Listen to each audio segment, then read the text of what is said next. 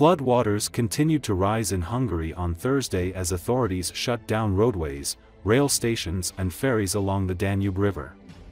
In the capital, Budapest, water spilled over the city's lower quays and threatened to reach transport infrastructure like trams and metro lines.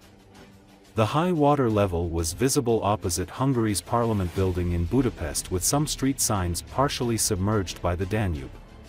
Further upriver, in a region known as the Danube Bend, homes and restaurants near the riverbanks were inundated as officials and volunteers continued to place sandbags to reinforce levees. Nearly 6,000 professionals, including members of Hungary's water authority and military, have been mobilized to assist in flood preparations, Prime Minister Viktor Orbán said in a news conference Thursday morning. The Danube rose nearly 1 meter in 24 hours, and by Thursday morning stood at 771 centimeters, approaching the 891 centimeter record set during major flooding in 2013.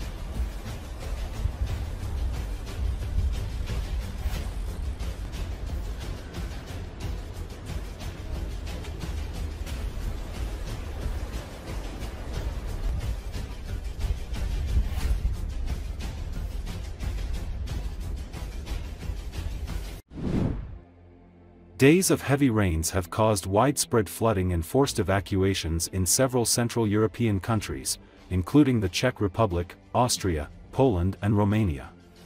Slovakia and Hungary might come next as a result of a low-pressure system from northern Italy dumping record rainfall in the region since last Thursday.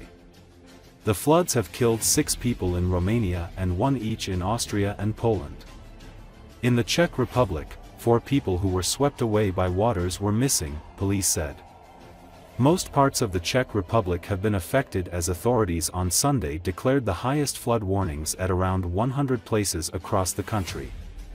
But the situation was worst in 2 northeastern regions that recorded the biggest rainfall in recent days, and tens of thousands of people have been asked to move to higher ground.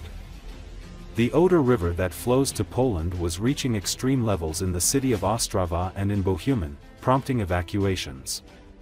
Parts of Ostrava, the regional capital, and third-largest Czech city, were still under water on Monday, and centers had been set up for those asked to leave their homes. Mayor Jan Donel said the city will face major traffic disruptions in the days to come. Almost no trains were operating in the region. The weather change arrived following a hot start to September in the region. Scientists have documented Earth's hottest summer, breaking a record set just a year ago. A hotter atmosphere, driven by human-caused climate change, can lead to more intense rainfall.